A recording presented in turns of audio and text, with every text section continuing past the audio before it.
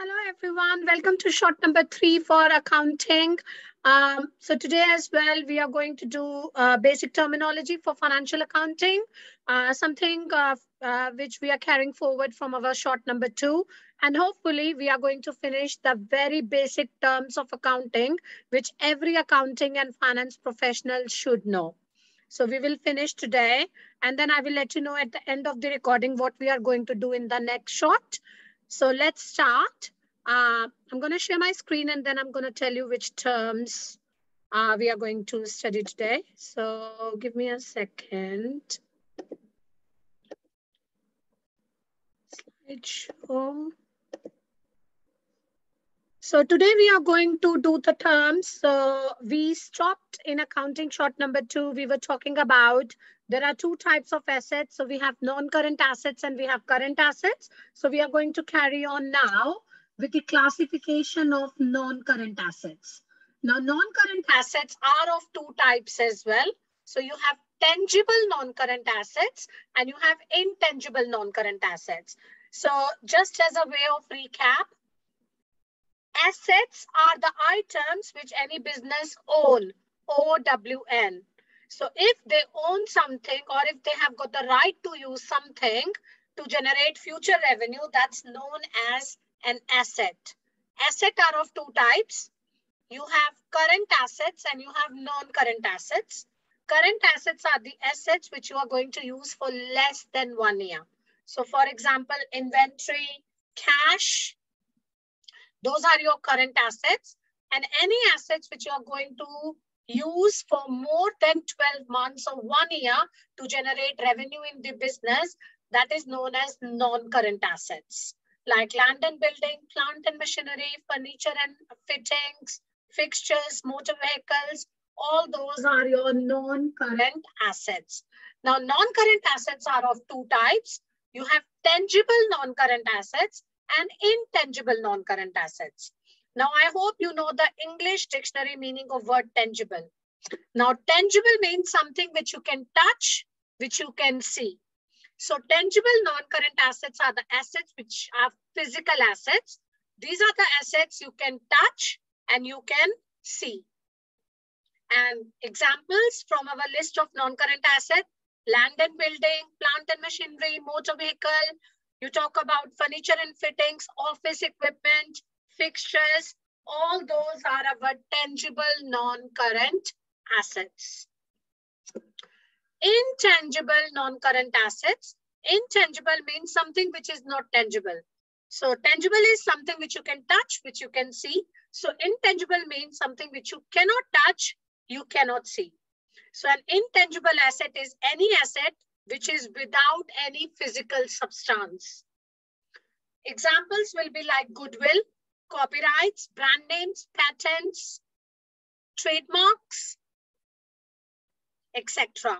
Now, when you talk about goodwill, we will do all these terms later on as well. But goodwill is basically the reputation of the business. Why your customer comes back to you. That's your goodwill. That's intangible. You cannot touch it, you cannot see it, but your goodwill helps you to generate the revenue because your customers come back to you. Brand name like Chanel, Versace, Gucci, all those are brand names. Brand name you cannot touch, you cannot see, but people pay a lot of price for buying the products of a brand name. And then you have patents and copyrights as well. So like for any books, you have got copyrights. That means you cannot, like without the prior permission of the author and the publishing house, you cannot use the contents. That's copyrights. And you have patents as well. So all these terms will come later on when we will do accounting for these terms. But for now, intangible assets are the assets without any physical substance. The next term, a very, very important term, it will keep on coming back to you. It's known as an accrual. There is a nickname for this. It's known as outstanding as well. So an accrued expense basically means an expense which you have incurred, but you haven't paid for it. So if you receive your electricity bill, like, after 3 months, so if you use the electricity for January, February, and March, and then you receive electricity bill in the first week of April, that's your accrued expense. Something which you have incurred, something which you have used. For something, you owe the money to the third party. That's known as an accrued expense. Obviously, it's your liability because you owe it to somebody else. You have already used the benefit out of that expense. You owe it to the third party. So it's a liability for you. And it's a current liability. You will have to pay it within 1 year. So that's your accrual, also known as outstanding. The next one is opposite of outstanding. It's like prepayment. Now, prepayment is something which you pay in advance. So, for example, if you rent a house and your landlord wants you to pay the rent in advance, that's a prepayment. So, you are going to get the benefit later on, but you have already paid for it.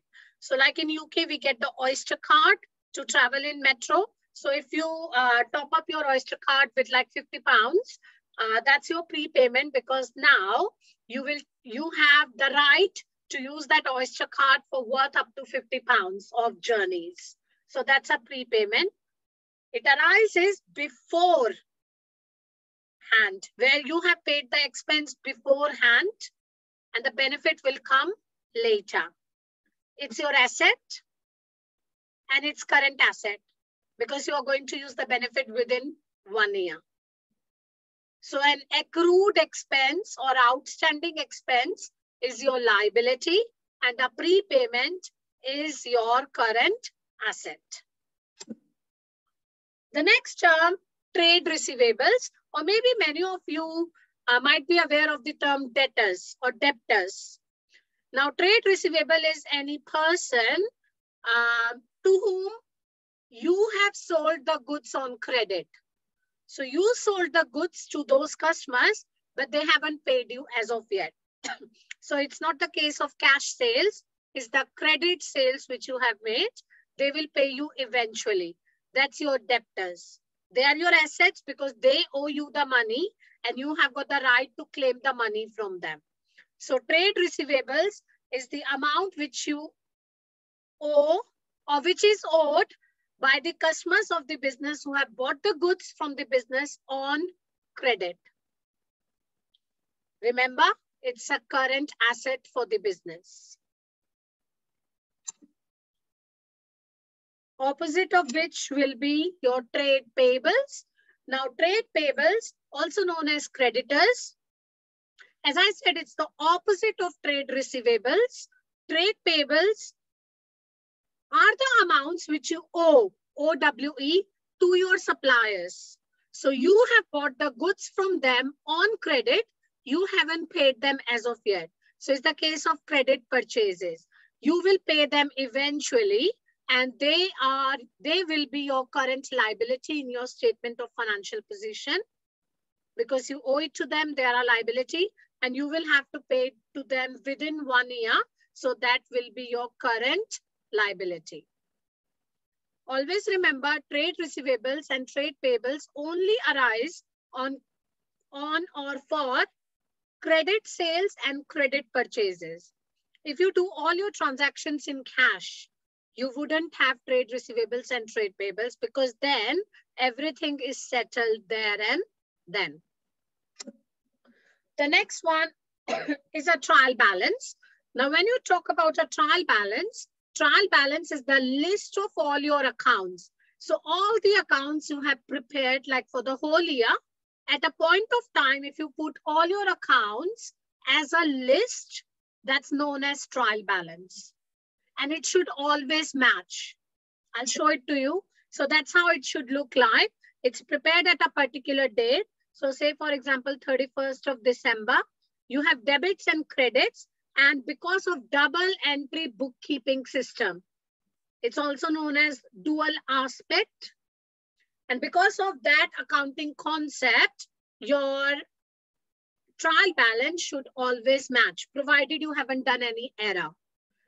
If your debits are not equal to credits, that means there has been some error in your accounting. So you need to go back, check your error, correct it before you can actually start preparing your financial statements. So trial balance is the first step. Taking you back. So when you talk about the double entry bookkeeping system basically means for each and every transactions in accounts, for each and every transaction, you will have two entries, one debit and one credit. So for each and every debit, you will have equal corresponding credit. Always, always.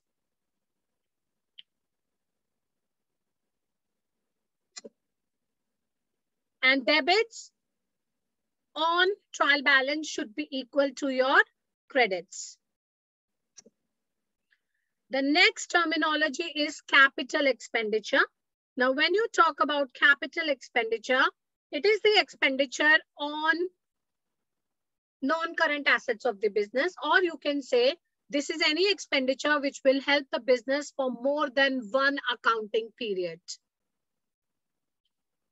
So the money you are spending is going to help you for more than one accounting period in generation of revenue. And that's basically non-current assets. And that's known as capital expenditure. So if you buy a motor vehicle, a delivery van for your business, that's your capital expenditure. If you buy a new building as the office premises, that's your capital expenditure. If you buy a new printer or a new desktop in your office, that's your capital expenditure as well. So any expenditure which will give you the benefit for more than one accounting period or 12 months, that's known as capital expenditure. Opposite of which is revenue expenditure. Now, revenue expenditure is any expenditure which is incurred on day-to-day running of the business. So everyday expenses like the payment of electricity bill, payment of salaries, payment of water bills, buying the stationery for use in office, that's the day-to-day running of the business, and that's known as revenue expenditure. So the example which I gave you for capital expenditure, if you buy a delivery van, that's your capital expenditure. But when you buy fuel to run the delivery van, petrol, diesel, whatever, that is revenue expenditure.